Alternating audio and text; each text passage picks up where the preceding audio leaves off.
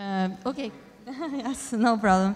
Just to let you know how it is organized, I'm going to introduce the theme for some of like 10 minutes or so. Joel and then Fine and Lena, they're going to talk about 50 minutes each, and then we are going to open space for discussion.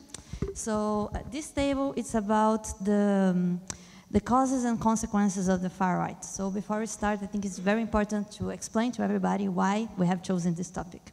And the thing is that we think that the ascension of the far right can tell us a lot about the current phase of the capitalism we are living in, and also about the challenges we will face if we as scholars, as young students, will have to want to build more sustainable, stable, and socially just modes of living. So, as we all know, in the last few years, there have been these growing movements related to populism, to the far right, to dissident left, anyway, in levels that our generation at least has never seen before. And we think that the usual explanations we see in the newspapers, they are not enough. I think that when everybody reads the causes and consequences of the far right, I think they're going to talk about the losers of the globalization, how unemployment, how the effects of neoliberal policies, they have been making people more insecure, afraid, making them support more radical programs. And yes, we don't discard this idea, but we think that the issue is much deeper than that. And we want to put this in a bigger perspective. So the first problem in discussing populism and the far right and all these issues is that they are extremely complex. Scholars have been arguing about definitions and causes for a long time now, so you shouldn't expect anyone here to give a straight answer on that. But let's take populism, for example. Populism has been used to refer both to Bernie Sanders and to Donald Trump and to Hugo Chavez and to the far right in Europe. So what is populism? What is the far right? It's very important for us to define and to contextualize before we analyzing. Otherwise, we will fall into like meaningless discussions.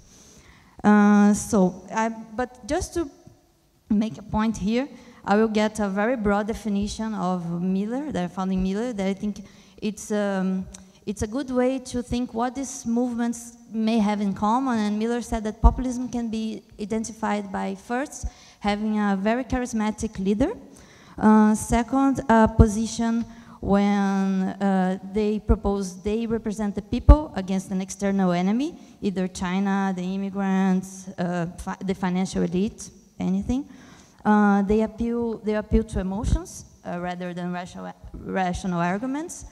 And they have a really strong rhetoric of wanting to break with the system, to break with the status quo. So I think, given this broad definition, it would be interesting to think on how we can escape these regular explanations on the losers of globalization and think about how these transformations in the last 40 years, at least, they can give us more inputs to think on the ascension of the far right.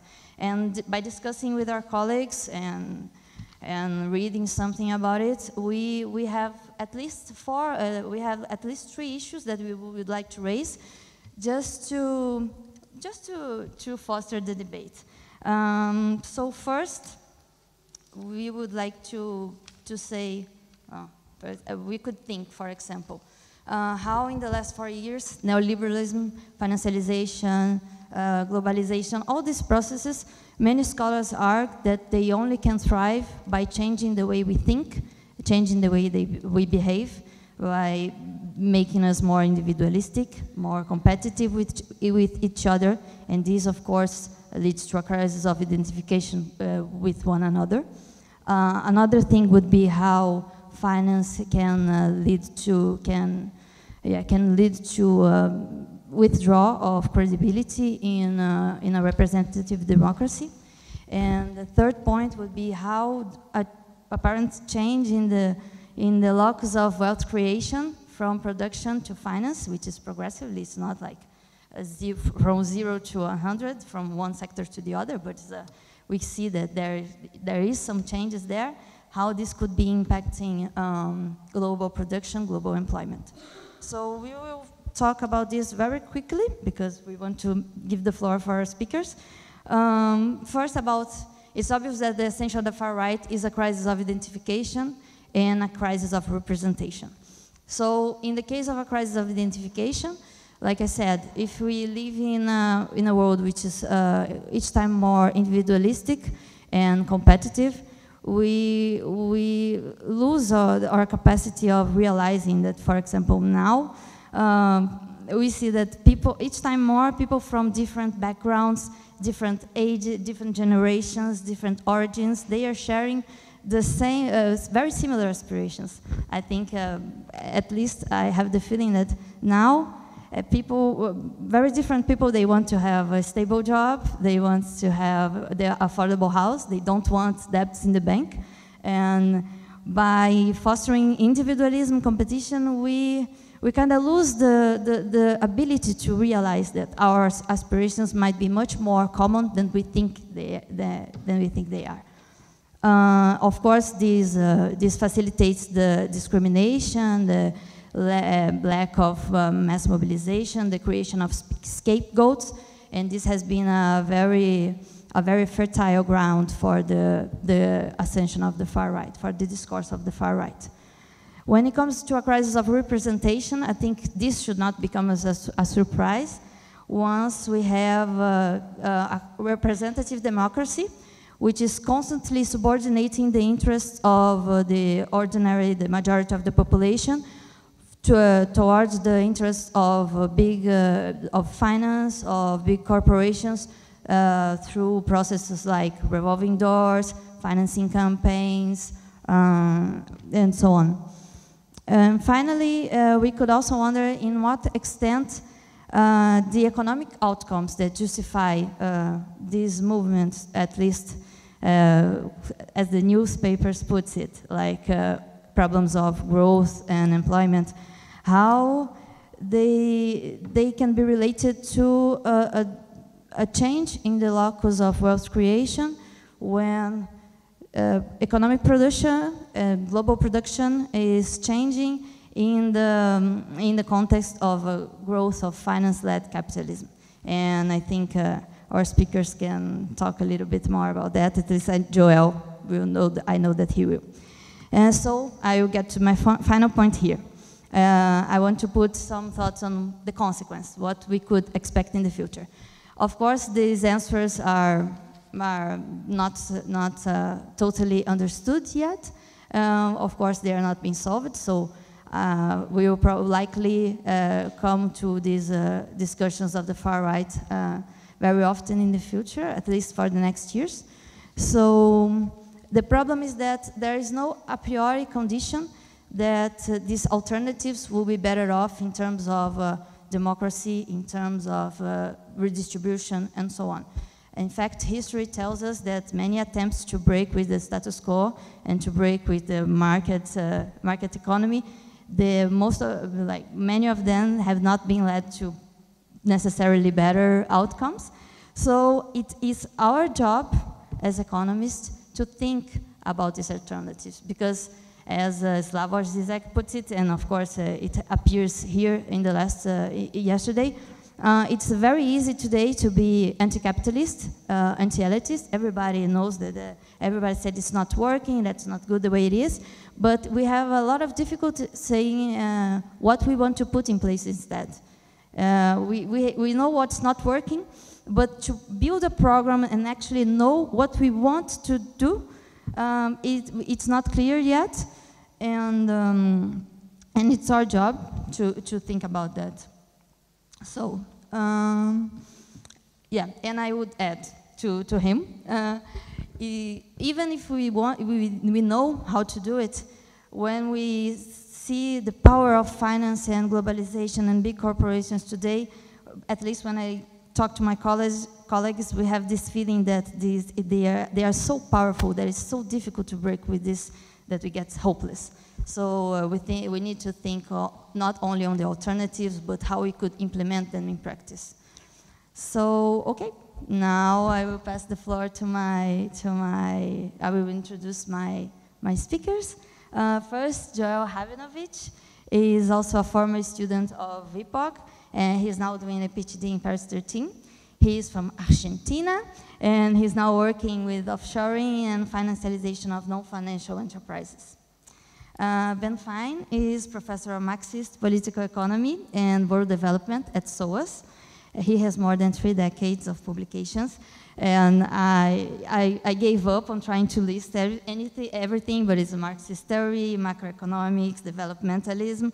He's currently a major reference in financialization and neoliberalism, including how to frame them in relation to state action and to public policies. Lena Lavinas is professor of welfare economics and Latin American development at the Federal University of Rio de Janeiro, and a fellow of the Institute for Advanced Studies in Berlin. She has a long path of political activism and teaching and gender and social policies, and she has just launched a book on the takeover of social policy by financialization in Brazil. So, yeah, I will pass the floor now to Joel, 15 minutes.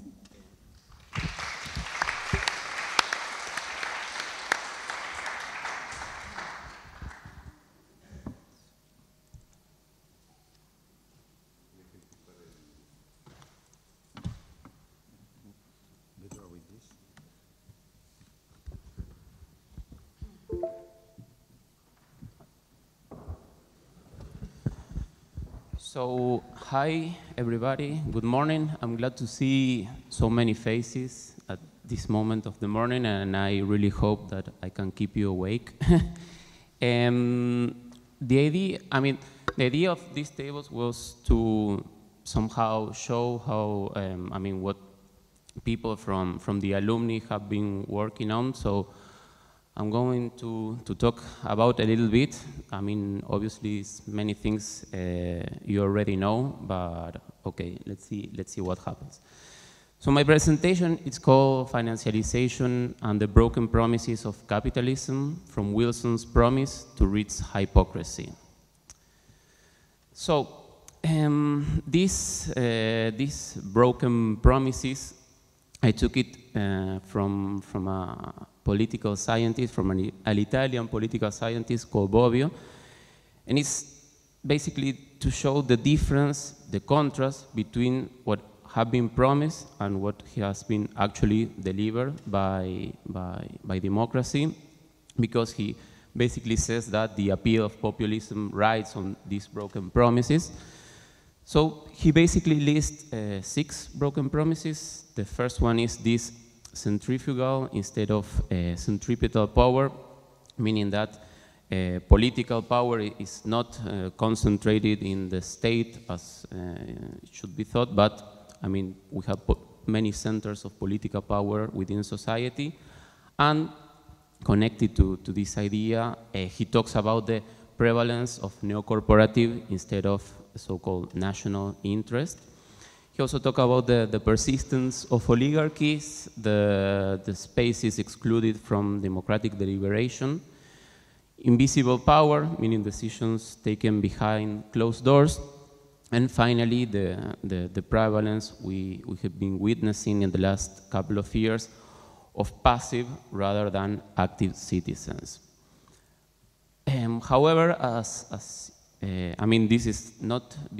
have not been the only broken promises, and as you can imagine, I'm not working on political science, so now I'm going to turn to other broken promises, and it's what I call the demise of Wilson's promise.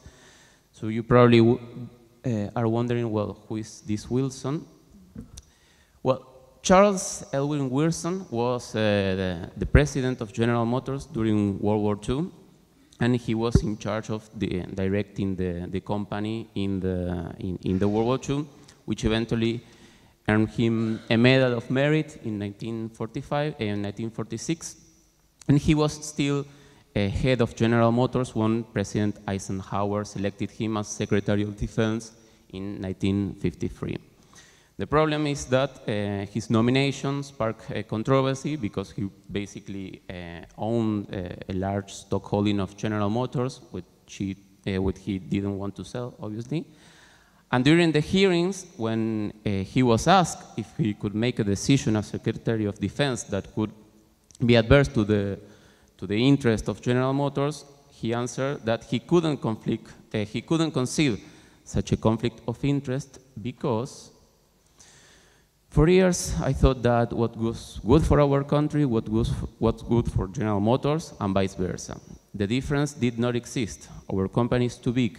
It goes with the welfare of the country. Our contribution to the nation is considerable.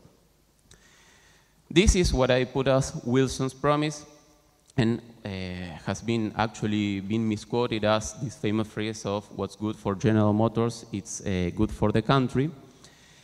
And if we think in which ways we can put this promise, I mean, in a more like macroeconomic terms, we can see this graph by Lasonic, and it's this famous strategy of the companies of retaining and reinvesting the profits.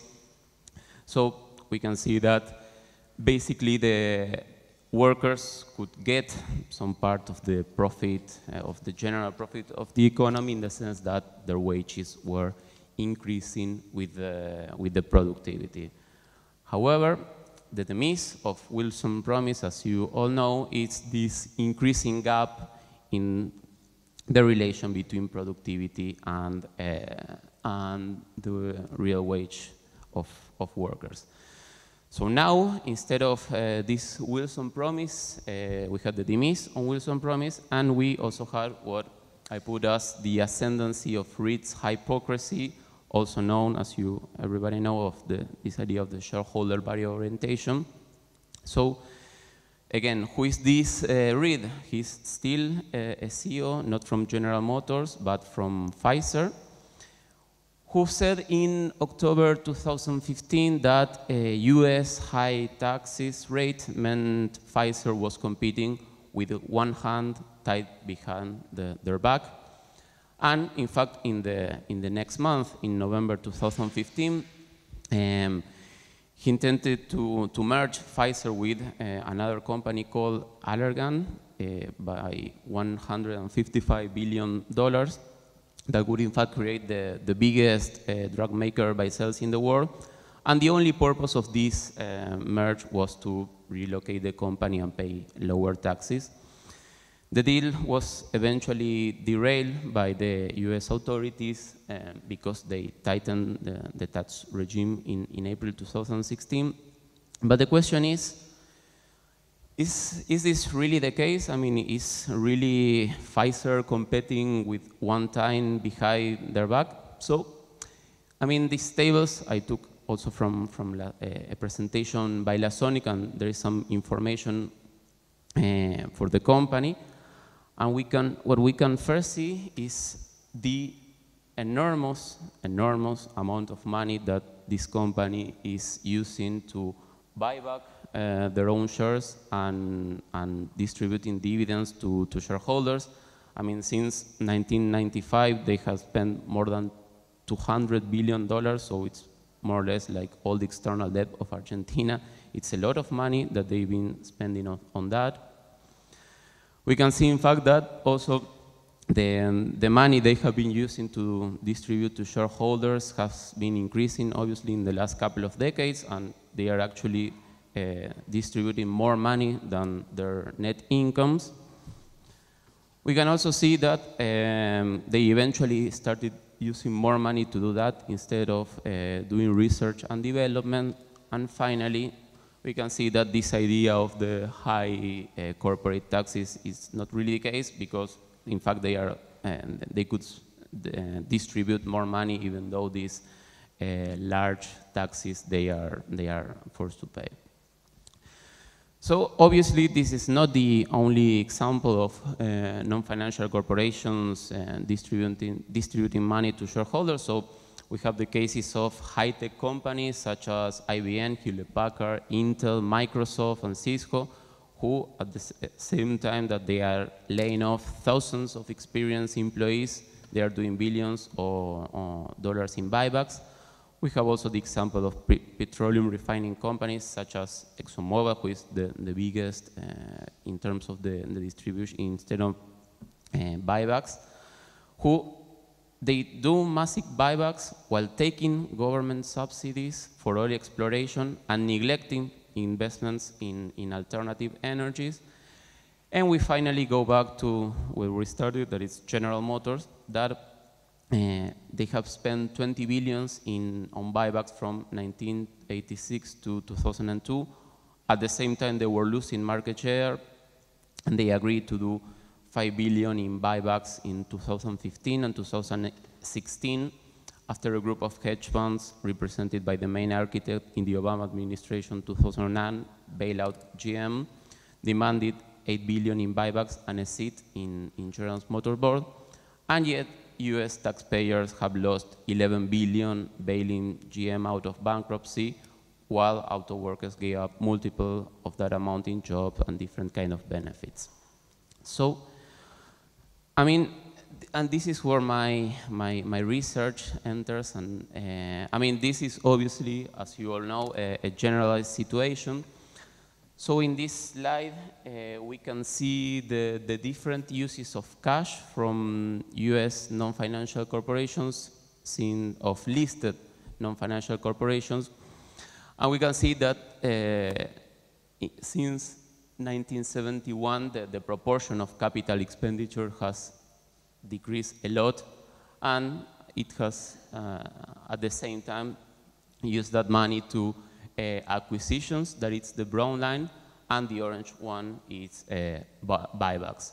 So for example, in 2016, they spent 400, I mean, since 2010 to 2015, they have spent an average of $430 billion in buybacks per year. So again, it's a lot of money. So this is another thing I've been working on. I mean, it's basically how this change in the way non-financial corporations are run affect their asset structure. Again, we can see a decrease in the net property, plant, and equipment of the corporation, which is met especially by a high proportion in intangibles.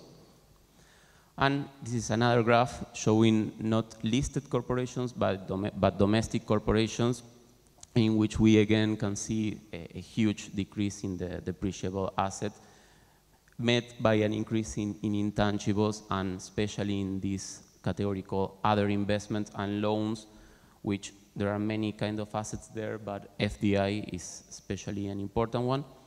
And here we can see a division in terms of the size of assets, and the most important change are obviously located in the biggest corporation. I won't talk much about that because there is not much time, but the decrease in net property, plant, and equipment is especially important for the big corporations. So, some final remarks about this whole story. It's interesting because dividends and share buybacks imply a double increase in inequality, because they make both the rich richer, and we can say also the poor poor, because I mean this all amount of money is not used to other purposes, and they obviously have a lot to do with this growing discontent, which I think other people in the table will talk about a little bit more, which is canalized in the wrong direction. And what I think is interesting about this strategy is that they are obviously frequent practices, and in that sense they represent good opportunities to catch non-financial corporations red-handed instead of waiting for big scandals. I mean, these are things they are doing basically all the time. And paradoxically, they are relatively off-radar for unions, and they have been also relatively off-radar, for example, in Bernie Sanders' campaign. I mean, I understand it might be difficult to put it in a campaign, but I mean, it's such a strong thing that I think it will be interesting to see how it can be told to the public. So basically, that's it. Thank you very much.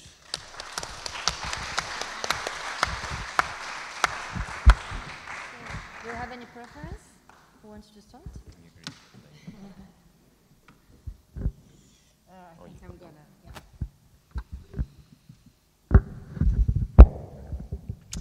So, good morning.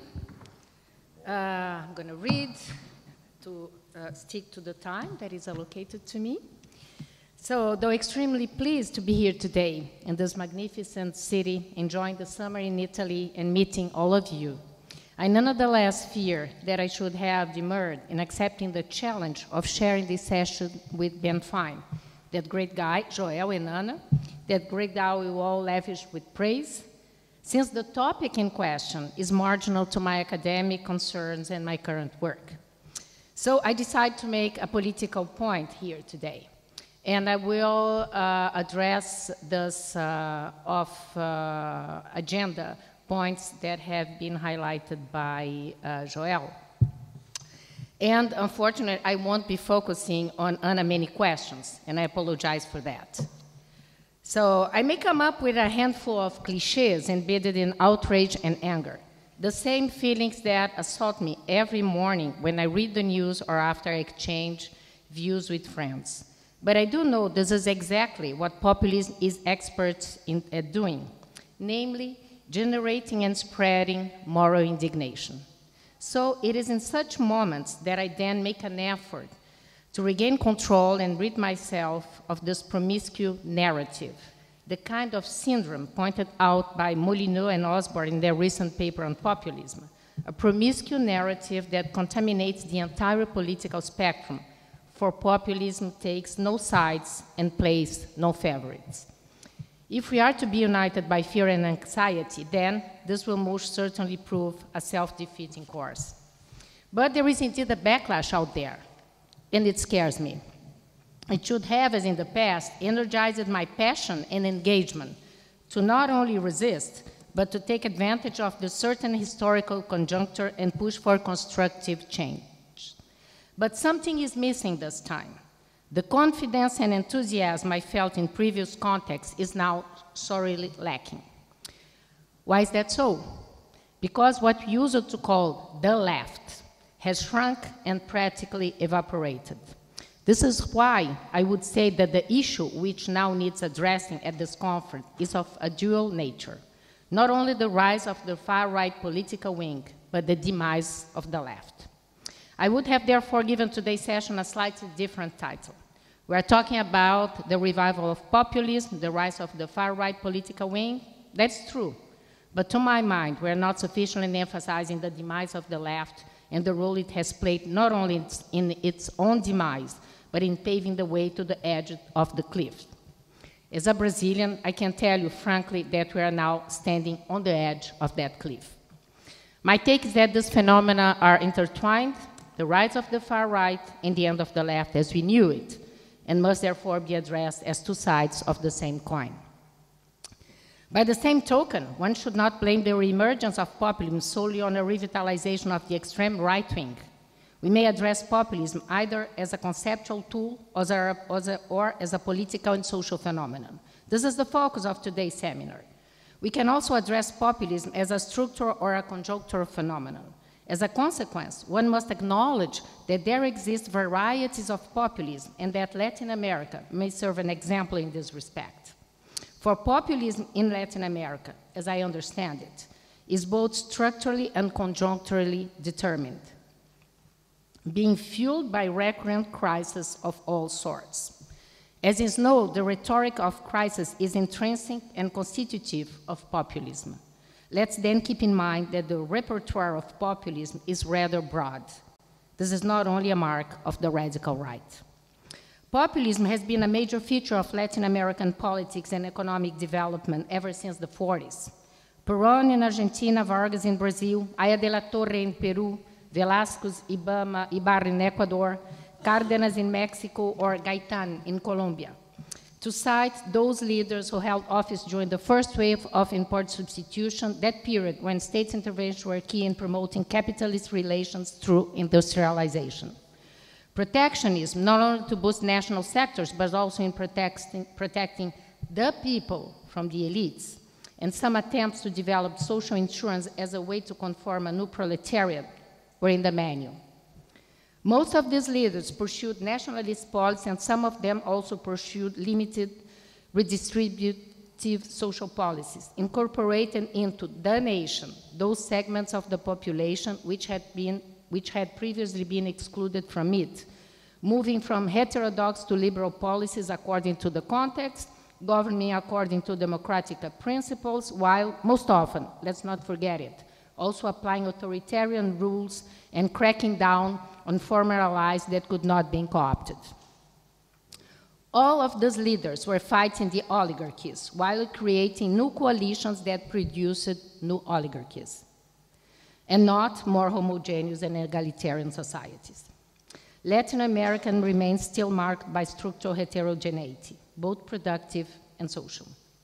Despite their very real difference, these populist platforms pursued in the various Latin American countries were marked by a dynamic of popular inclusion while benefiting from massive popular support, which was engendered by a new urban working class industrial, in which in turn was swiftly and steadily co-opted by the political leaders, all of which was accompanied by the rise of new elites.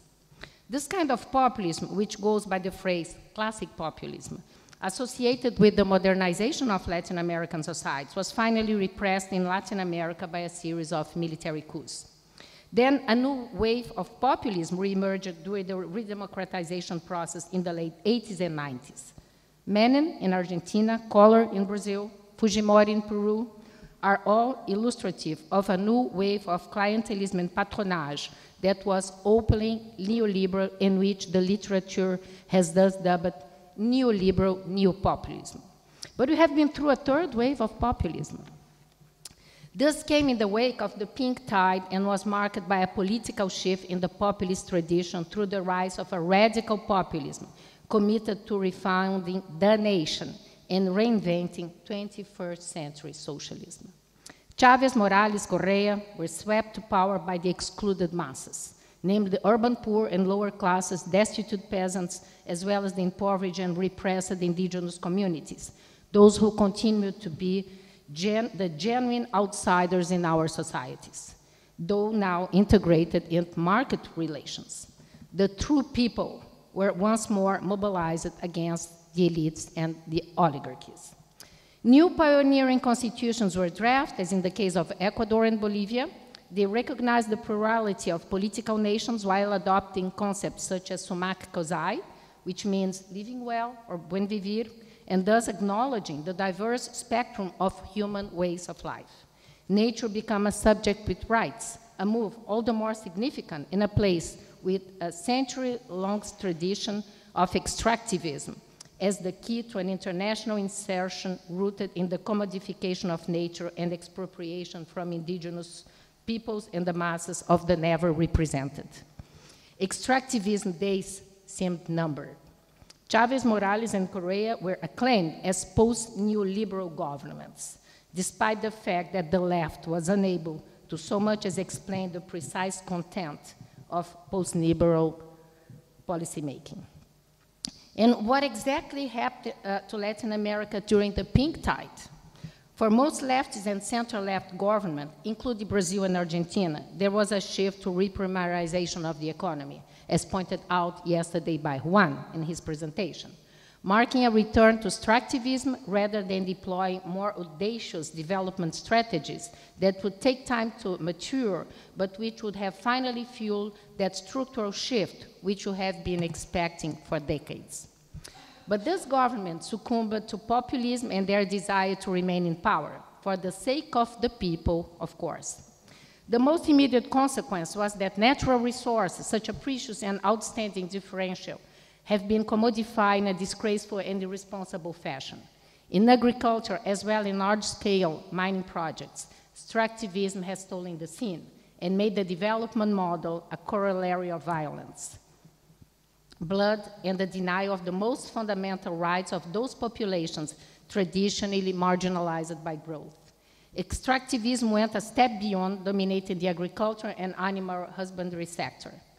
The spread of genetically modified organisms in Argentina and Brazil helped to wipe out native species. The environmental costs are extraordinarily high and may not be reversible. Indigenous and peasant resistance to extractivism, meanwhile, has resulted in violent criminalization and numerous deaths. The death toll of environmental activists and nature defenders has never been so high in Latin America. It's the highest worldwide. We are back to colonial times marked by violence, murders, incarceration, and expropriation. Both left and right fell silent when it came to the sort of development, and the brutal violence is wrought as if there were all the prices to pay in the search for progress. Similar signs made the alliance between democratic elected left-wing leaders, Latin America rentier elites, major mining and agribusiness multinationals. The return to extractivism brought an even greater concentration of power and wealth, feeding the growing dilution of environmental regulations and the savage repression of indigenous peasant environmental movements. It also strengthened the most conservative groups in parliament, as is the case of Brazil. The Brazilian agribusiness, for instance, is a leading force within any current political coalition. The Brazilian agribusiness, they are now more than powerful than 15 years ago because they spread their influence for having been chosen as the Brazilian global players to compete in international markets. They were granted billions in subsidies, special credit lines, and tax waivers.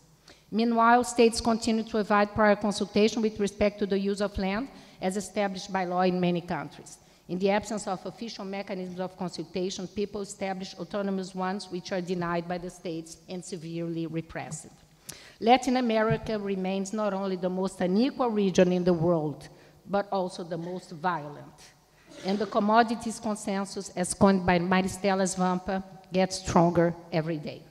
Let me go to you, Carlos de la Torre's view. He's a political scientist that had to leave Ecuador because, of course, he was harassed by Correa for being critical to Correa's government. Now he's professor in the United States.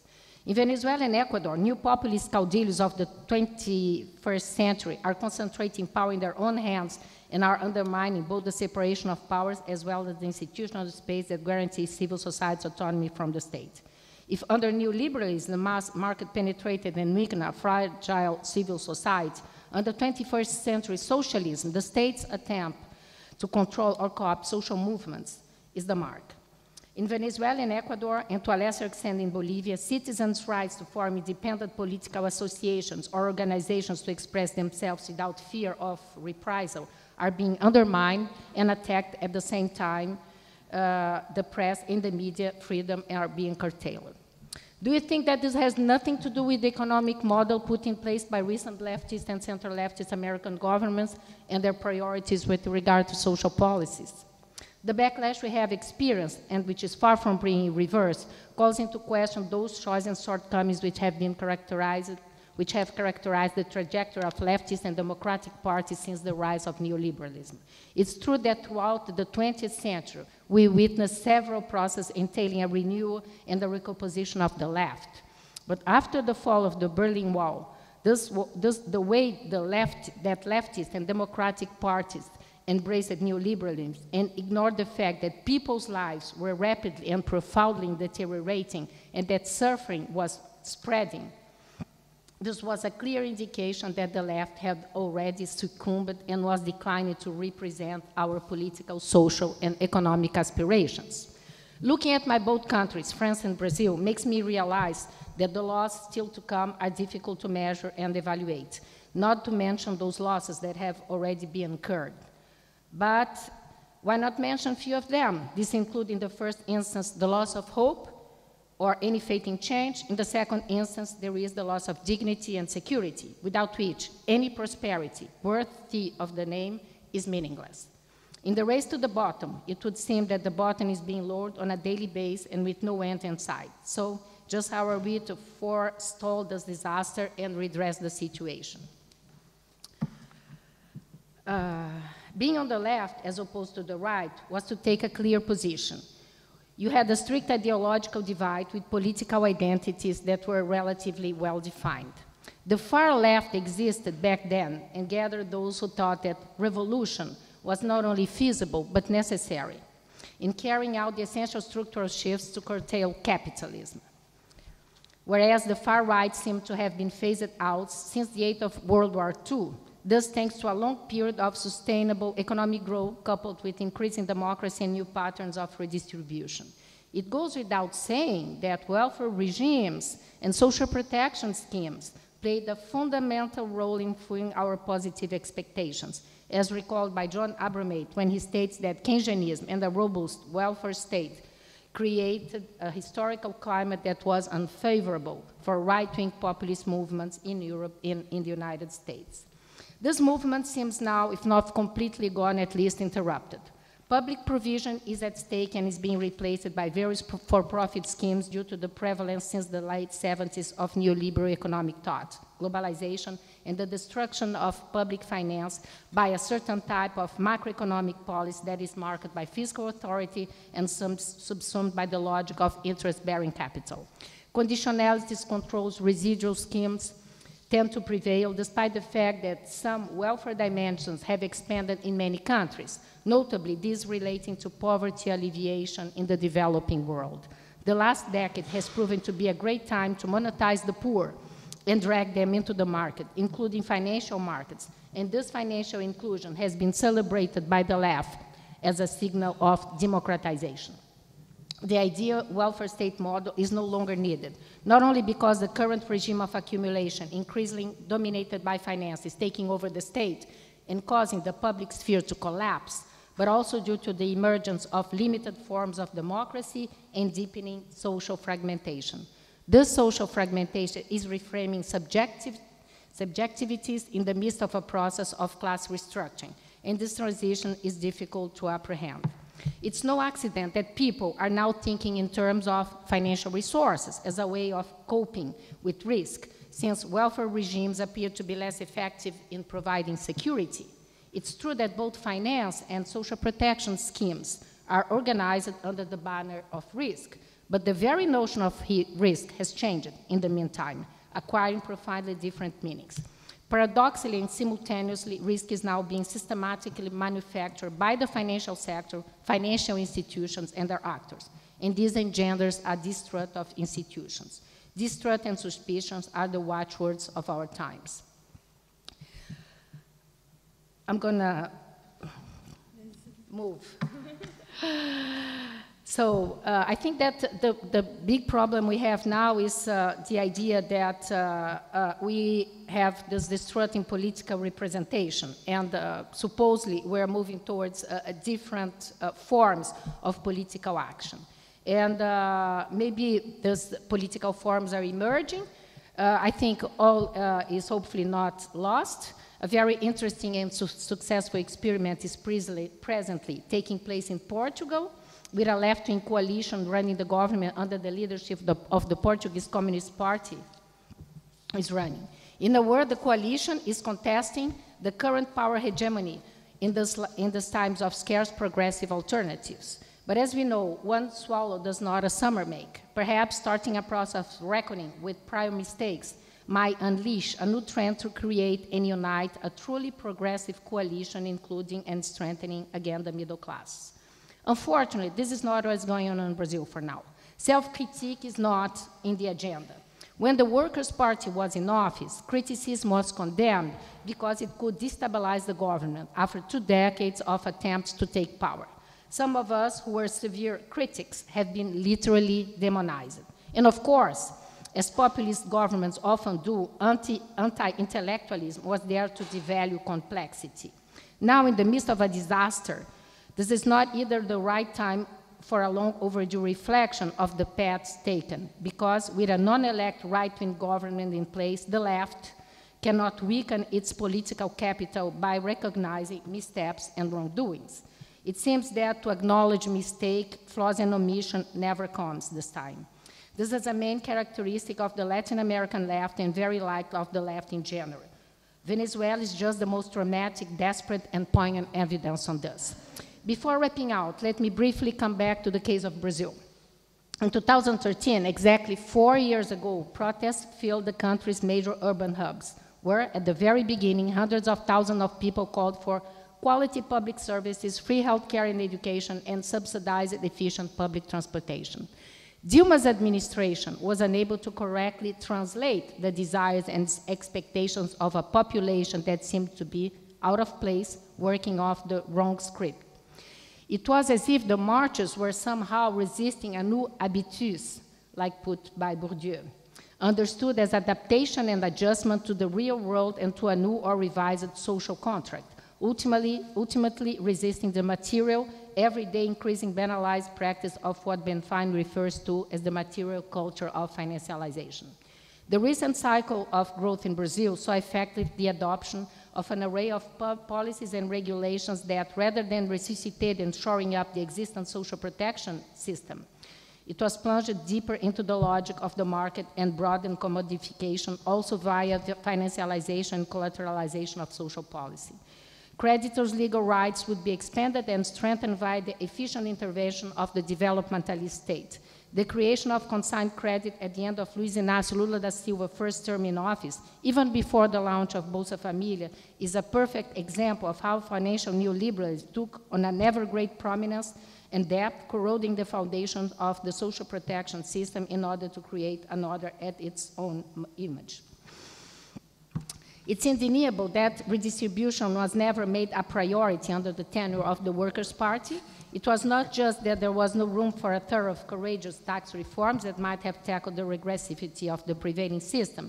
Rather, tax policy and tax regulation was honed to serve the logic of financialization through an active thrust towards more exemptions and tax credits in favor of business and rich households, concentrate wealth and power against the grain of the collective interest. What is interesting is that the narrative not long ago was that Brazil had achieved a win-win coalition. What a difference. Everybody was benefiting from this new cycle of economic growth under the Workers' Party, especially the financial sector and the wealthiest. The populist vertical opposition of the people versus the elite was non-existent. The rhetoric of everyone wins fit into the rhetoric of conciliation, flirting with the foundational myth of Brazil as a cordial nation. The Workers' Party, once in power, okay, I'm going to finish in 2 minutes, believed it possible to refound the nation by creating new social identities, ones forged not on bonds of collective belonging, but rather on having credit cards, personal bank accounts, and the so. But now that the recent economic model proved to have failed and the backlash in Brazil goes well beyond the most pessimist expectations, the elites are to be blamed. Lula has radically changed his discourse and now points to the elites as the ones responsible for the dramatic downward trend. The cause of all our problems is that the elites and the oligarchies did not tolerate the people occupying new social positions. Were they really moving up in the social ladder by consuming and running debts? The fact that we, the people, became more visible, though continuously marginalized and segregated, was this the real problem? Or the lack of massive investment so as to provide a more egalitarian access to well-being through public provision? Cornered, the Workers' Party, and Lula in particular, is engendering a new narrative that is very likely to foster a new trend of leftist populism in my country and maybe also in the region. I think this is a great time to broaden our analysis and examine how these multiple forms of populism may condemn our common future. My feeling is that leftist populism of many sorts will be competing with right-wing populists. Our role as progressive intellectuals, as highlighted by Ana Carolina in his introductory note, is to contribute to clarify what is at stake and propose a new way forward. Thank you. Sorry for being long.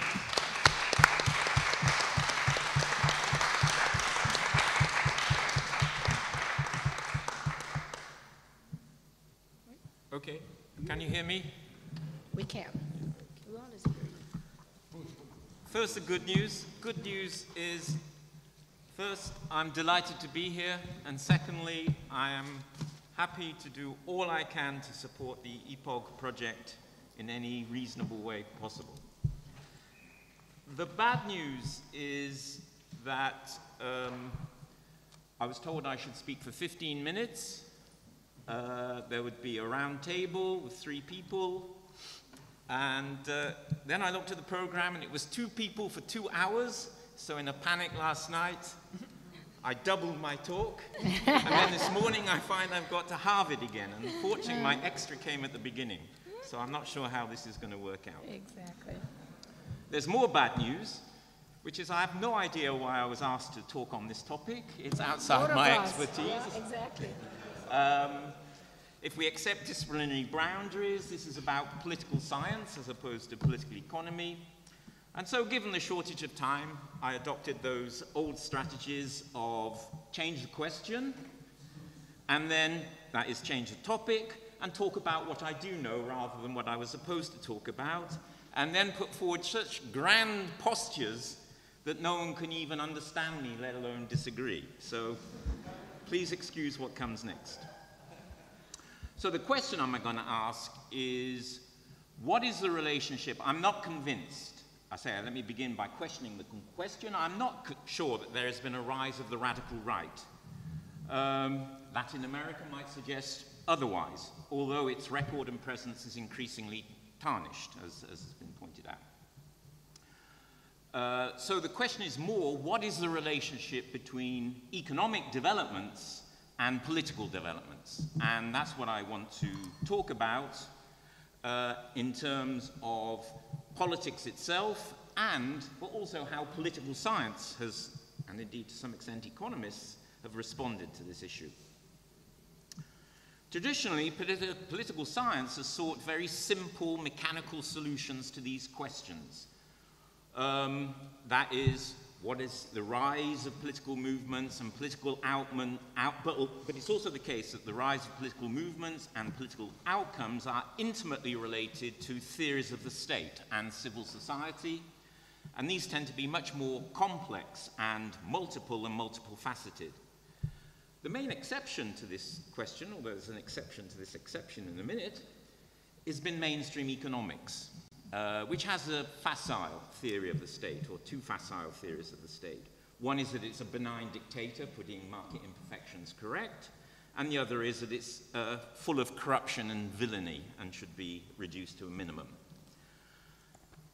Marxism clearly has, to parody, an honorable record in which the state is seen as an instrument of capitalist rule, which the working class can oppose to a greater or a lesser extent. But unfortunately, the working class is subject to false consciousness, and although it's revolutionary by nature, something gets in the way of its exercising that revolutionary nature. It might be economism, vulgar self-interest, for example, or it might be ideologically hoodwinked. And so we need something to pull the wool off the eyes of the working class, a revolutionary vanguard party or whatever. Now, in my view, this does not work. I've made that fairly clear, because even the existence of the radical right, let alone its rise, is something that cannot be explained by this. Where a working class, at least in parts, positively adopts what would appear to be, by this classical analysis, the exact opposite of its own class interests. So I don't think we're going to get much mileage out of this. The slightly different approach is to try and read off politics or the ideology from as many variables in common as can be put together. Politics flows from the presence of trade unionism, the composition of interests, of industry, the levels of unemployment, ethnic diversity, and so on. Here's where I got my first addition to my talk. By chance, yesterday, I downloaded the very latest paper by Danny Roderick, which, guess what it was on? The rise of populism. And I found myself, at least temporarily, in the embarrassing position of agreeing with him. So, but not to worry, I soon got away from that. And what he argues is that populism takes two forms, left and right, and globalization produces one or the other, depending upon the circumstances. How does he show this? Well, he starts with the Stolper-Samuelson trade theory, believe it or not. And we all know from trade theory that there can be distributional losses to certain sections of the population, particularly the unskilled and so on. And that shifts populism to the left in the absence of migration. And in the presence of migration, it shifts it to the right. So here we have a perfect explanation of the rise of either left-wing or right-wing populism, with politics reduced to three sections of the population. There's an elite, there's a majority, and then there's a minority. And does the majority go with the elite, or does it go with the minority? It depends whether there's migration or not. And, well, what about when you get both? Well, US has both. It's got Sanders and Trump because it's got both migration and it's got... You can get some idea here. Okay, interestingly, throughout the work, perhaps I ought to have done a search, but I didn't have time, there's no mention of unemployment.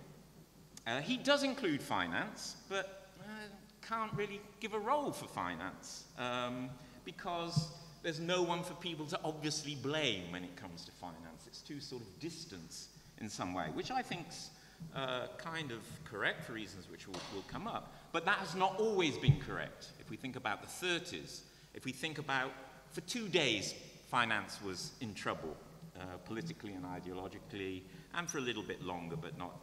But there is an issue of what is the nature of contemporary capitalism, which has so allowed finance to do what it has done, but without it being the very, very closely close subject of discontent. How am I doing? Yeah, 5 minutes, okay, I'll do more actually.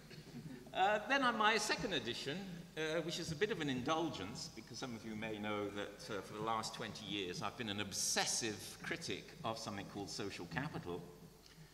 And that seeks to explain political participation, and more or less everything else as well, by reference to this notion of social capital. By the way, there is a history of social capital which is hidden, and because in it really the first user of social capital was in the US by James Buchanan, a Nobel Prize winner for economics, neoliberal member of Mont Pelerin, and proponent of public choice theory. Choice of going to war or peace is the same as the choice between an apple and a pear. And what he did was to bemoan the decline of white Anglo-Saxon Protestant America, WASP America, in the 1960s with the rise of civil rights, anti-war movement, and so on. So had a very, very clear idea about what the decline of politics and social capital was in the US. The baton on social capital was then taken up by the rational choice sociologist from Chicago, James Coleman, who was a close collaborator with, yes, Gary Becker, ran a joint seminar on how to explain the entire world by optimizing individuals and giving utility functions. And then the baton was taken up by Robert Putnam, very, very famous for social capital in the 1990s. He was the most cited author across the social sciences. He was actually inspired by Italy, by this very region where we sit now. And his argument was, why did the north develop and not the south of Italy? And he said, social capital was laid down in the north of Italy in the 12th century. And none of it had changed in the next 700 years of history, and that was why the north developed and the south didn't. And interestingly, his data for a civil associationalism came from 1980. By 1985, 5 years as opposed to 700, actually the south had caught up in civil associations with the north, but obviously had not caught up in development. What Putnam did then was to go to, you'll see where I'm going with this soon. You might be thinking, what's this got to do with that? I said I just talk what I know about, not what's... He then went back to America, and it's the decline in social capital in America which is the problem, in his classic book called Bowling Alone, in which he referred to the decline of bowling clubs as the reason why America was in decline, as well as watching TV. I like to point to two big things about bowling clubs. One is that the Oklahoma bombings were organized through a bowling club, and you only have to watch the film The Big Lebowski, right? Does everyone know Big Lebowski? Yeah, right, to know something about bowling clubs and their contribution to civil society. in his latest work, Putnam has talked about ethnic diversity, and he sees ethnic diversity itself as something which militates against social capital, because people from different races don't trust one another. We know this, so they won't associate with one another, and so that also leads to decline. And of course, economists love the notion of ethnic diversity because they can measure it, and then they can put it in a regression, and they can use it to explain things. Interestingly, if Roderick had used ethnic diversity, then he might have had a different story for Latin America, but no, he uses migration instead, because that gives him the results he wants. But the telling point about Putnam, and really the reason for this long digression, is that he takes his inspiration not just from social capital and from the neoliberals, Coleman and unknowingly Buchanan, but from de Tocqueville, the French political scientist who visited America and praised it for its political associationalism. But what Putnam completely overlooks is that de Tocqueville put forward two explanations. One was the associationalism and the lack of distinct and overt class distinctions, and the other one was inequality. De Tocqueville made a huge point about the egalitarianism of American society in the 19th century, and of course over the period when Putnam is bemoaning the decline of bowling clubs and the watching of television, we've had the dramatic reversal in levels of inequality in the United States, and perhaps that's where we ought to look for decline. In addition, across the entire social capital literature, there are three in particular, there are many others, but there are three notable absences. One is the trade unions, which are possibly the single most important source of social capital. The second is the absence of the state, although the country with the most social capital is Sweden, and that's not surprising given the role played by the state in promoting activities. And the last thing is the global. I mean, the single most important social capitalists are not bowling clubs, but those 450 global corporations that run the world. Across all the literature on social capital, I've probably read 2,000 or 3,000 contributions. I can only think of one which talks about the global elite, and it was about how actually all international law is pretty much written by the United States. The problem is, more generally then, there is no end of variables to add, and relations are not liable to remain stable over time between those variables and political formations and content. The rise of Corbyn, for example, reflects the heavy involvement of youth, previously thought to be apathetic, although that's possibly oxymoronic because that was an active apathy, given the, oh dear, I'm halfway, given the limited political choices available. On the other hand, the rise of the racist right across Eastern Europe is also driven by a membership and a leadership by those under the age of 30. This signals two things: that the content of politics must be situated contextually.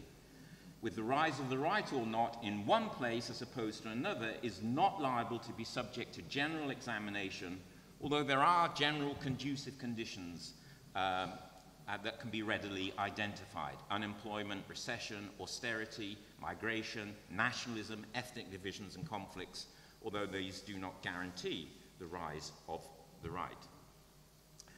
Again, to warm to the theme that this issue is not purely about the rise of the radical right, it is, I'm old enough to have witnessed the rise of the so-called authoritarianism associated with Mrs. Thatcher, itself accompanied by Reaganism.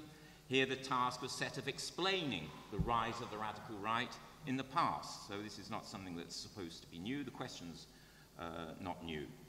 And nor should we, of course, set aside the rise of fascism and how that influenced social science in seeking to explain how this could happen in a capitalism in the interwar period.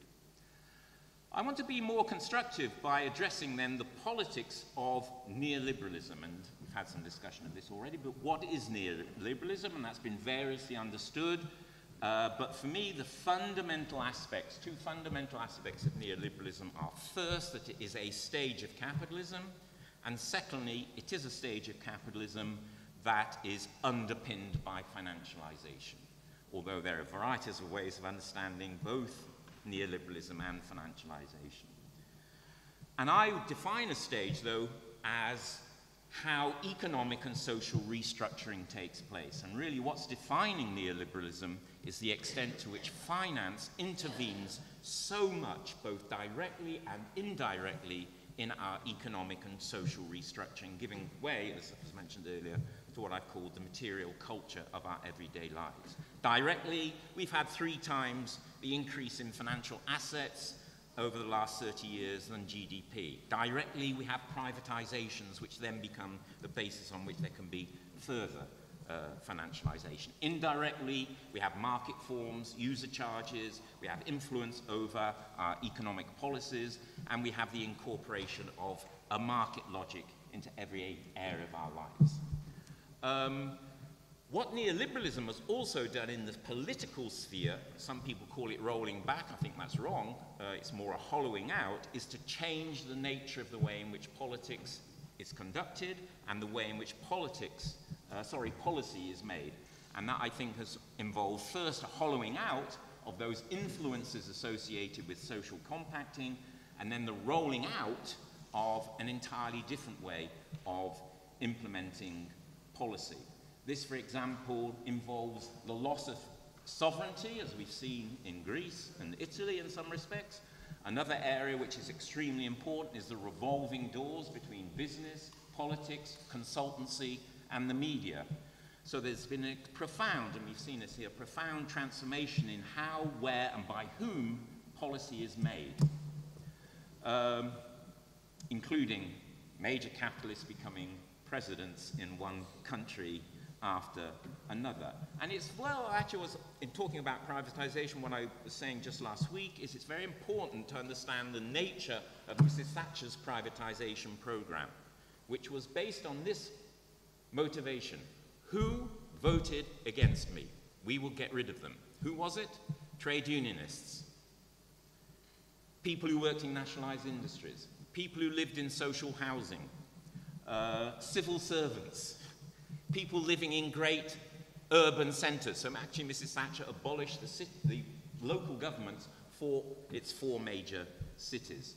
So we can see very, very clearly the transformation in the nature of the way in which policy is made and how politics is conducted, with the declining presence of progressive organizations and policymakers, making it difficult for alternative policies to emerge, let alone to be adopted, and let alone to be succeeded. I'm almost there. Is that okay? No, it's okay. Okay. In addition, I think we've got to recognize that this all takes place in a situation. Oh, there was 2 other promises that were made. One was shareholder democracy, and we all know that's been fucked with the rising inequalities in income and wealth. The other one came from Harold Wilson in 1963, which was we were going to have the white heat of technology. And this leads me to, again, the context in which we must understand the current politics is, I believe, that, sorry, I'm going to use the F word again, capitalists have entirely fucked it up. I mean, they really have. Go to any capitalist and say, what do you want? Tell me what you want. And they can, anything you look at, they've had it. Right? Think about it. As I've already mentioned, there's been I think this is the most important thing, an extraordinary stream of new technologies which ought to have boosted the capacity to deliver high growth, increases in quality of life, etc., etc. We can put satellites or whatever, spacecraft on Mars to see if there's water or not, but we can't deliver it to the people on Earth, even though just the rescue of AIG, the major insurance company in the US, involved enough money to provide water and sewage to every 3rd world city in the world. You know, this is something about the priorities of what capitalism can but does not achieve. Capitalists have had the decline in the strength, the organization, the presence of trade unions and liberation movements. Okay, so we've knocked away all that opposition. They've won the Cold War, okay, that one's done. They've adopted neoliberalism, that's one. We've had huge, massive increases in the labor force through women's female labor market participation, and the entry of China, you know, an extra billion workers helps capitalism a fair bit, don't you think? So, as it were, what do they want? You know, what do they want to succeed? What could they possibly want? And yet, and we all know why this has happened, is that financialization has meant that all of these golden opportunities have gone into what has primarily been a huge speculative and unchallenged jamboree. But what I want to do now, though, is say something about how this affects politics. And the first thing to say is this financialization, could go into great details, but there's no time for that, has had uneven incidence itself. Obviously, it's very prominent in the UK and the US, but it has different levels and different forms elsewhere in the world. As well as being uneven in its incidence, it's also uneven in its impact, right? Whether it be in housing markets or share markets or investment or whatever. And so this leads me to the conclusion. There's one thing. It's only two things, two words. So that you have, actually, it's only one letter and one word you can go away with, which is my talk. And that is, this leads to what I call V cubed. And V stands for variegated, vulnerability, and volatilities. What this financialization has done is to lead to variegated vulnerabilities and volatilities across almost every area of economic and social and political life. But how we understand that, how we receive that politically, as what was referred to as the material culture, is very, very weird. In the case of water in Britain, for example, you turn on the tap, the water flows out. Who knows when they do that, that 30% of the revenue taken in user charges goes in dividends, interest payments, into a pyramid of companies, internationally organized companies, into the Cayman Islands? No one. Right? Who knows about the boiler rooms when they're mortgage defaults? No one. Right? So what we can see is the way in which the economy works, the way in which it creates this V cubed, is very, very indirectly received by those who, whether it's in housing, pensions, water, employment, is very, very distant in the way in which it can and is understood, in which the media plays an incredibly important role as well. And so this is why the ways in which dissent takes place and the forms in which dissent takes place are so variegated as well. And not surprisingly, there's this huge variegation in the narrow political environment as well, with Brexit, with Corbyn, for example, the need for coalitions, the decline of parties, PASOK, it's just gone in no time at all, as well as... It's not true? Yeah. So it's hardly surprising then that we have this extraordinarily variegation in politics itself, with the rise of the need for coalitions and so on, my last sentence. So I do think it's correct to see that there is a rise of the right. You need to situate it in terms of what I've called the V cubed, variegated vulnerabilities and volatility. And that rise of the right is inevitable. I don't think we can stop it. It's inevitable. It's as inevitable as part of working class consciousness and culture as are other causes, such as unemployment and so on. But what is not inevitable is its hegemony, although populism is, as I think we've sort of seen already, the default political position par excellence within neoliberalism. But I would also argue that the rise of, quote unquote, the radical left is equally certain and inevitable. And the challenge for us is to engage in a battle of position as best we can. Thank you.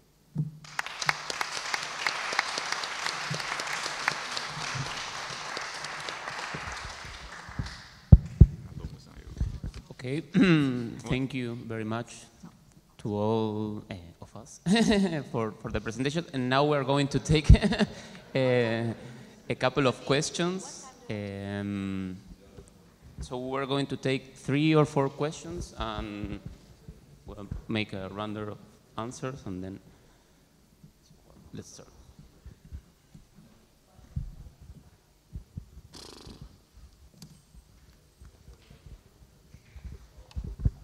Hi, I'm Facundo, and well, I want to bring a comment mainly for the presentation by Lena. I totally agree with your characterization of the economic features of the models by Kirchner and Lula, but I wanted to challenge this underlying idea in your speech, according to which left populism is kind of the same as right populism. I mean, you're not the only one arguing that. We had in Brazil some marginal left-wing parties claiming that there was not a coup d'etat, but just was a struggle between elites. And in Argentina, we had also intellectuals and marginal left-wing parties saying the same, that Kirchner and Macri are both expression of capitalist groups. And I think it is important to point out the marginal incidents that these left-wing parties and intellectuals have in the population, because when we look what the working class is voting, we are seeing that in October in Argentina, mostly 30% of the people we vote for Cristina Kirchner, and maybe 80% of people we vote for Peronist parties. And when we see Brazilian case, we see that Lula is the only one that is like a potential candidate to take office next year. And I think that if we tell these people that Lula is the same than Temer and Kirchner is the same than Macri, we cannot dialogue with them. Like they saw an improvement in their living conditions, in their working conditions in the last 10 years. They actually want more improvements, and if the first thing we tell them is that, well, what happened last 10 years, last decade was just an illusion, and is more or less the same that we are having now, they will just not listen to you anymore. And then one another important point is about the characterization of Bolivia and Venezuela. When you talk about these countries, you talk about the loss of social rights, but you didn't mention that those governments are democratically elected. That, for instance, Evo Morales is the first indigenous president in a country ruled by white people in the whole history. That Evo Morales got to be famous in the war for the water, which was a war against the privatization of water, and that the Bolivian state turned into a multinational, plurinational state, taking into account the national identities of indigenous people. And you didn't mention that the government of Venezuela or Chavism has won more than 10 elections and has only lost 2 midterm elections and has always accepted the results, while the right wing never accepted the results of the elections when they lose, but obviously they accept them when they win. Yeah. So and also, well, just to point out that, like, you kind of repeated like the media analysis of Venezuela, where they talk about the 80 people that died in the last year, but they don't mention that 50 people are Chavist activists. We have seen right-wing movements backed by the US burning and Chavist activists in the street. We had 2 weeks ago a military throwing bombs from an helicopter to public buildings. And well, if you say that Venezuela is an authoritarian government which is in a crisis, and I accept that it's in a crisis and is in a civil war, I don't know, we could say that Allende was wrong in the 73 when they called the people to resist against the coup d'etat, because this was authoritarian and this was violent. But well, what will happen in Venezuela if we have a coup d'etat now? We will have like the same that we had under Pinochet coup d'etat, because the right-wing movements in Venezuela don't want democracy. And well, this is again for me a problem because it's not the same left-wing populism or progressive populism or neo-developmentist, however we want to call these political movements. They are not the same as right-wing and far right populist movements.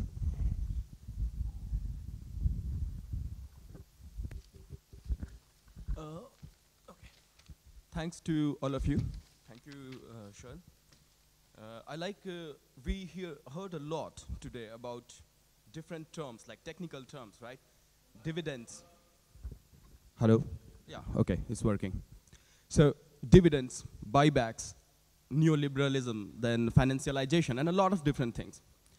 But I'm really surprised that none of the speakers talked about religion. Where do we place religion in this, It's a casual pie. I agree that there are different causes. There is no one cause. And it would be really difficult to accept, say that, okay, only financialization is a cause. And also the nature of right is not same everywhere. It's like if we go to different places around the globe, it's totally different. It's not the same in India. We are seeing a new type of right in India, which it was unseen before. So where do you place religion in that? Okay? Or isn't the nature of democracy itself changing now, like what we had before? Because people are choosing, right?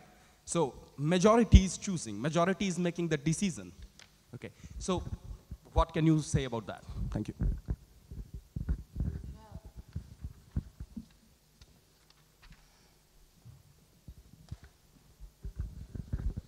Thanks. I enjoyed actually all four. I think yours was also, your introduction was also a presentation. All four presentations very much. I just have a sideway comment, which is, I kind of feel that we need to have a class analysis of populism. And that class analysis needs to understand how transformations in the world economy in the last 40 years have affected the potential for mobilization and for a left project. But also how a lot of this has been shaped by a very clear class analysis coming from the neoliberals themselves. I mean, Ben, you've alluded to how Thatcher had sort of understood the kinds of enemies she had, but that really reminded me of how in the early 1990s, in the face of much criticism of the Washington Consensus, the Washington institutions and the Inter-American Development Bank developed a very clear analysis of the groups that stood to lose from liberalization policies. They had very, very interesting sort of like proto-political science coming from neoclassical economists saying, with our reforms, trade unions and the public sector tend to lose out, domestic import-producing capitalists tend to lose out, etc., etc. And they basically came up with this very interesting idea before the post-Washington Consensus to say the best way to make these reforms work, these neoliberal reforms, is shock therapy. Just do them all in one go and cuts the grass under the feet of potential resistance. And they had very clearly identified who was going to lose out from this. So what, my question or my comment is simply, today, what are the forces that are most losing from the reforms and that could be mobilized in a way that's different from some of the criticism, I think, which is understandable that you've expressed, Lena, but I also understand the question that was asked just now, which is obviously the left isn't perfect and we need to build on something. And what do we think we can build on and not build on? And I think we're not going out of academic discussions to refound progressive politics based on what we think is the right way. And I think that's why a class analysis that looks at these transformations is so important. It's very clear to me that successful right-wing strategies are based on very pragmatic and efficient class analysis that have worked very well so far. So can't we have a response to that?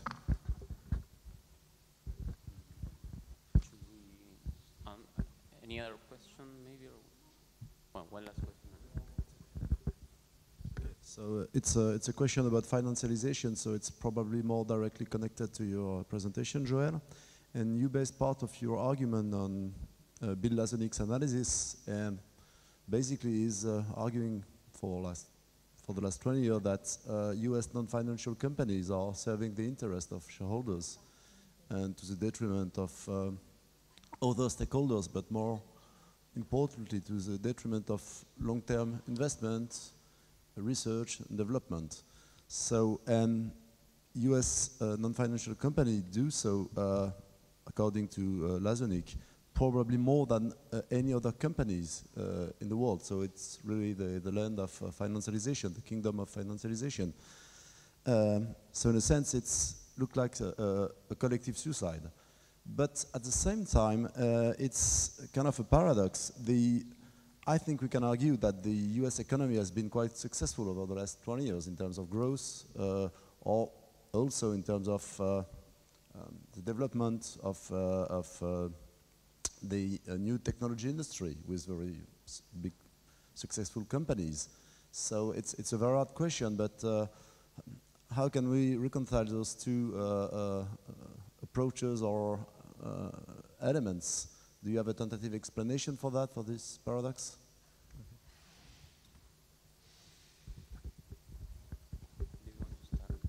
Yeah, maybe. I would just make a quick comment before passing the word. Just to say that our intention here is like, we invited them, and I saw that they were really worried, like, why I was invited to talk about the far right? I don't know anything about populism. But this is what we wanted. We are young economists, and we read about the explanations of populism in the newspapers related to neoliberalism, and we felt that there is more going on than we read usually, and you guys are really good in neoliberalism, globalization, and we wanted to hear from economists and not only from political scientists. And I'm really happy with what we hear now. We just heard, but at the same time, we have to have responsibility. I'm fully aware of that, of what we talk. So I think, like I tried to highlight in my short presentation, I didn't have time to talk about that, but of course, we have many, many different types of populism, and I could include in the Hugo Chavez and Bernie Sanders, etc., the problems in religion in India, and it's they are so different that we cannot tackle anything in 25 minutes, and I wouldn't ask for our speakers to talk about something that is so far, that is so different from what we usually talk. But of course, this is an issue, and so just to make the point. Him first. No, you go. You start first. You won't have time I to talk. start. Oh, I won't be too long.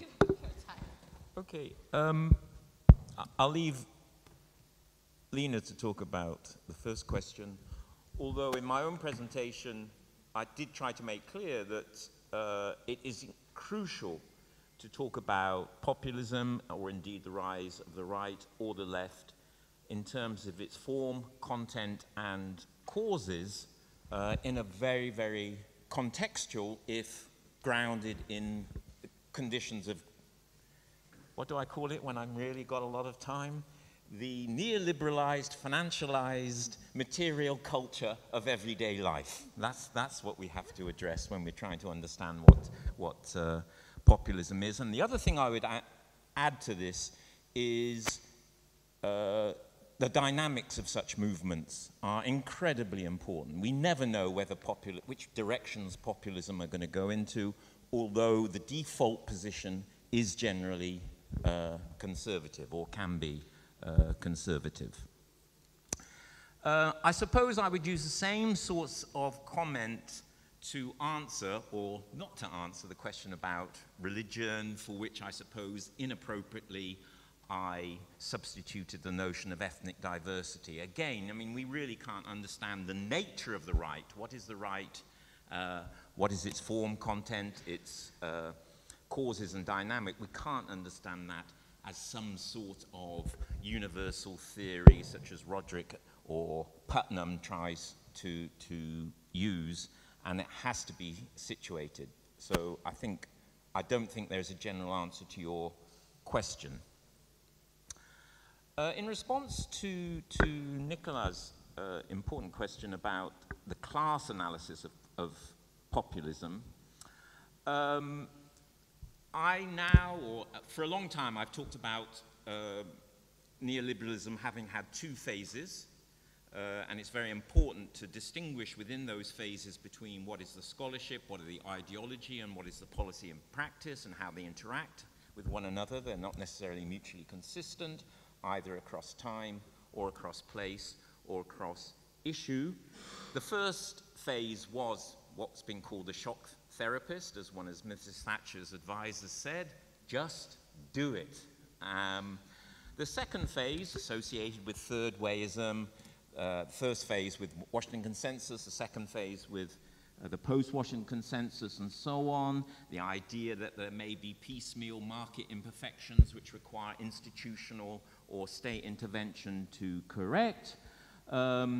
And in a sense, the second phase of neoliberalism was about just keep on doing it, but try and pick up some of the problems that are created, the dysfunctions, inequalities, and so on. And actually within that phase, you get a change, for example, in the attitude at the beginning of the 2000s on privatization, first from the OECD, then from the World Bank. Oh, maybe we were too dogmatic about privatization, and yes, we ought to think about the role the state can play, but actually this was really an ideological and indeed a scholarly coverage for something else, which became, let us use the state's resources to promote the private sector, because we've done all the privatization that we can, or that the capitalists will do, or that resistance will allow us to do. So how do we promote the private sector now? Well, we must use the state's resources to promote the private sector. I now, though, talk about I'll get to Nicola's question in a minute. Now, I would argue we're in a third phase of neoliberalism, and I'm not sure whether this is, would we have gone into this third phase without the crisis or not? Well, it's an academic question. We've had that. And really what's going on now is there's a very, very heavy pressure for the state's resources to be used to involve the private sector finance in private sector provision. And, this is most obvious in infrastructure and public-private partnerships, that really what we're seeing going on now is, despite, and it's nothing to do with neoliberal ideology. Neoliberal ideology says you leave everything to the market, but that neoliberalism now is really about how do we keep financialization going in the wake of the crisis, and there's this big push, actually two ways, to use the state's resources to fund private finance to provide what was previously public provision. And that is full of contradictions, because we use the state's resources to fund the private sector through private finance because the private sector is superior to the state. I mean, it's sort of bizarre. And we also use the state's resources to convince the population that the private sector is better than the state. So there are huge contradictions that we can play upon there. The other thing that's going on, and this is where the half-hearted new industrial policy is breaking out like a spring across the profession, the economics profession, which actually, in effect, is how can we limit the scope of industrial policy, not how do we expand it, is about how do you get big finance and how do you get big industry together to, through the state's interventions, to promote some sort of renewal of investment. I sort of see this as almost like Hilferding's revenge. We've got these huge financial corporations, huge global multinational productive corporations, but they need some sort of integration, either through one another or not. Where does this leave the question about the role of class struggle? I think this is what's going to drive. What I've just described is going to drive the economy. The consequences for the working class, you've guessed it, is going to be V cubed. It's going to be variegated vulnerabilities and volatilities. Who knows who will get a job?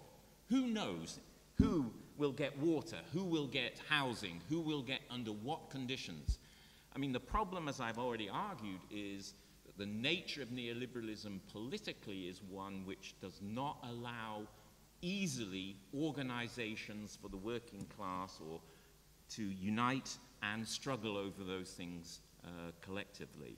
So the consequences of this third phase of neoliberalism are very, very severe for certain sections of the population, particularly those who experience the vulnerabilities together, which is often the case for the most marginalized. So I mean, there was a nice paper on this during the presentations, although I think it goes very, very deep across a number of different areas with a lot of different outcomes. But what we're going to see is a continuation of the differentiation of the working class, not just in terms of their wages or their working conditions and so on, but across every area of economic and social life, including, because essentially the state is now going to rely increasingly upon the private sector to remedy what are the dysfunctions of what has gone on in the financialized formal economy. Was that it? Yep. Okay. So thank you for the questions. So Facundo, we don't need to agree on things, but I did not say what you said, I said.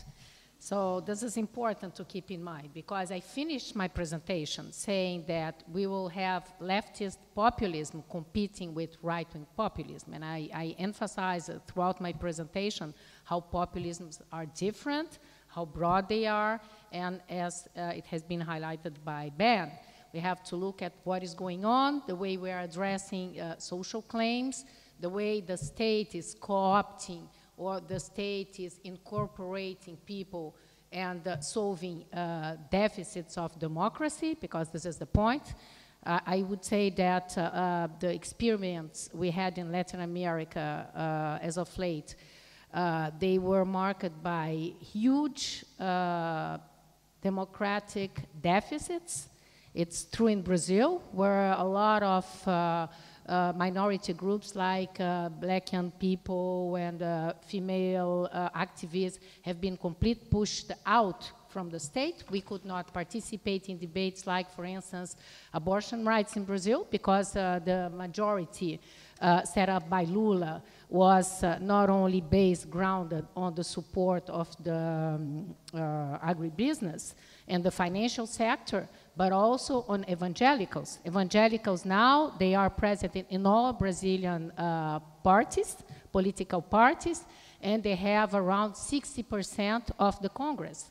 And of course, we cannot raise, they are in all parties. But what is fantastic is that the Workers' Party told us that it was not legitimate to raise questions relating to Reproductive Rights Act, because otherwise the Workers' Party will lose the majority. They need the majority. So you see, they have co-opted the feminist movements. They created a secretariat, putting all women and kind of a ministry represented there, but they were not allowed to talk about issues who are absolutely fundamental for feminists. The same happened with peasants, because we moved backwards in terms of agrarian reforms. We moved backwards in terms of the demarcation of indigenous land, et cetera, et cetera. So I can come up with a lot of examples. And also, the Workers' Party lost the support of the working class. This is very, very serious. People who were, before Dilma's second election, people were campaigning for Dilma at the entrance of the fabrics in São Paulo. And you see, the Workers' Party lost all municipalities in São Paulo. This is very serious. They lost in all working class municipalities, where is the main industrial sector in Brazil. Nobody trusts a political party we took 30 years to create, because I've been involved with this. So we have to understand what is going on, why things have been manipulated, why people's expectations have not been correctly addressed, and how, as I think Ben highlighted, you see, how the Workers' Party and other leftist parties contribute to keep financialization going. This is exactly what happened in Brazil. The financial sector has backed Dilma and Lula all throughout 14 years. And it's the only sector who did not claim for Dilma's impeachment. They were against Dilma's impeachment up to the end. And 2 weeks ago, Temer called all industrial sectors and all the big entrepreneurs in Brazil, including the financial sector, for a meeting. And the two presidents of the largest private banks in Brazil, they did not attend the meeting. So you have to understand how, otherwise, you see, you just look exactly as you said, of the picture that is present in the newspapers. So I think that, you see, I could go on saying that in Bolivia, 83% of all people arrested in jail have never had a fair trial. And there are lots of families, indigenous families, arrested in jails in Bolivia because they complained about the policies implemented by Morales. The same happened, you see, let's talk about water.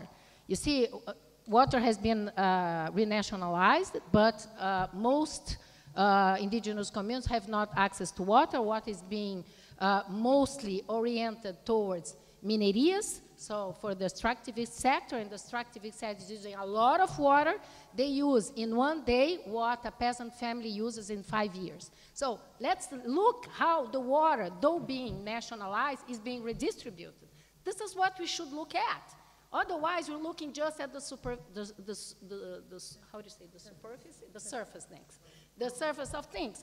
You see, so I haven't said that right-wing populism is exactly right, but that unfortunately in Brazil, we haven't been through this kind of, you see, radical populism we had in other Latin American countries. But now, because as I said, Lula was claiming that finally we could have a broad alliance, everybody's happy, everybody's making money, everybody's consuming, etc. And of course, the financial sector is even happier because, you see, before Lula arrived, the credit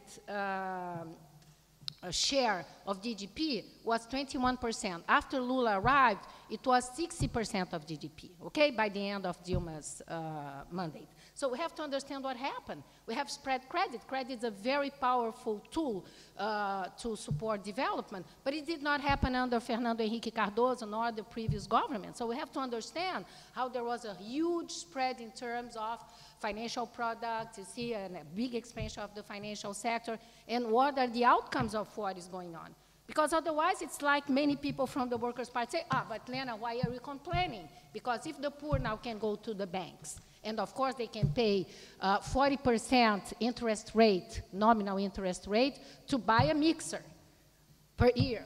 Okay, guys, because the inflation is 7, we pay 40%, and this is cheap. Okay, that's okay. Let's go with us. So I think that it's really necessary to examine what is going on to try to understand this new alliance between progressive governments in Latin America, the alliances they created, because a very large alliance with the most conservative sectors. Just to highlight a final point, those who are backing Temer now in Congress, and maybe Temer will succeed in remaining in power, are exactly the same who backed the Workers' Party government for 14 years. So we have to understand who are those guys, the evangelicals, the agribusiness, and the financial sector. You see, we don't have a national industrial sector, national industrialists anymore that are interested in changing the country, because they have all been financialized. You see, they all make money buying public bonds like everybody else. So this is the point. We have to understand what is going on. Otherwise, you see, you just think that talking about the people and making some stuff for the people, because what was given to Brazilians is nothing. Let's not forget that under Lula's, the homicide rate increased every year under Lula and Dilma, every year, and it's the highest worldwide. And 75% of those killed by firearms are black young men, age ranging from 15 to 29, okay? So this is a genocide, but nobody cared, because this is not fundamental. This is something marginal. So we have to understand how we want to integrate this society. An equal society, we continue to kill people, nobody cares. So what is it? But everybody has been incorporated into the market, because now everybody has some money, some cash, receive some cash for this, and of course they go to the financial sector. You can pay a funeral insurance paying $1 per month, okay? And poor people, they pay $1 per month, because of course if somebody dies in the family, we have no cash, because municipalities who use it to pay for the funeral, they don't pay anymore. So everything has been privatized everywhere.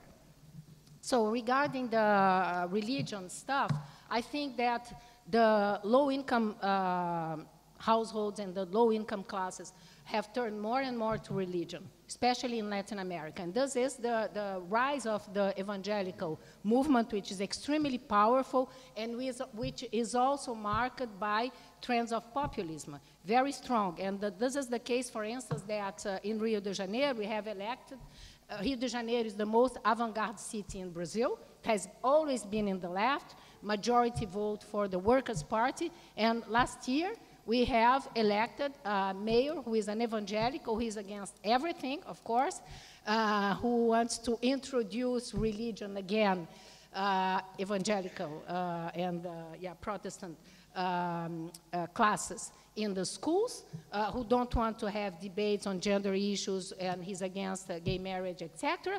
But he was elected with less than 50% of the votes, like exactly Macron, because people didn't, and vote is mandatory in Brazil. So who elected this guy? The people, the low-income families, the poor. Those are the guys because they talk to them. So we forgot to talk to people. We just provided them a better incorporation into the market with a lot of very bad outcomes and consequences that I don't have the time to highlight here. And just to finalize regarding what Nicholas highlighted, I think that, you see, this process of social fragmentation that we are unable to understand, because Ben continues to talk about the working class. And it's very complicated. How? Because in our countries, informality has always been high. So in Latin America, high informality, high unemployment rates, et cetera, et cetera. So we tried to change this, we couldn't. A very, very heterogeneous society. So the point now is that things are getting more and more fragmented, because you see, you have low-income households. They aspire to become middle class. They have these expectations like middle class, and they're completely frustrated because though feeling middle classes, they live in slums, they don't have treated water, they don't have good sewage. So you see, it's so complex what is going on, because it's very difficult to identify how those new social identities will be built up. So I think that this is one of our main duties now. Try to understand, try to apprehend how this process of social fragmentation is completely redefining, you see, also the political spectrum and how we have to address it. And I think it's extremely difficult, and so far I think we still have old categories that are not very helpful to help us in this duty.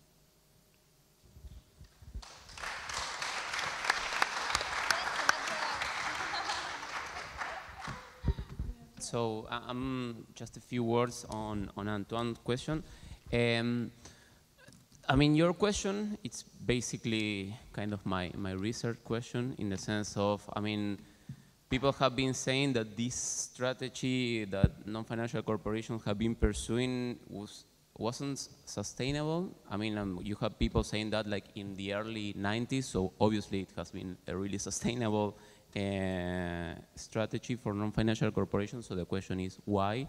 I mean, my first year of PhD, so I still have a couple of years to try to figure it out. But I mean, and it's obviously that non-financial corporations have found other ways. I mean, have found some way to engage in this kind of strategy, and I think that basically we have to consider like a couple of options. I mean, first is that they are basically not investing anymore because they don't need to invest, because there are other firms that invest in their, for them. So like, yeah, I mean, the whole process of offshoring and outsourcing, it's gives an answer in this process. You also have the increasing importance of what we can call an intellectual monopoly. So again, that gives them a really high power. And I think that, I mean, part of the answer goes in these two directions, but I mean, it's an ongoing research. So that's it.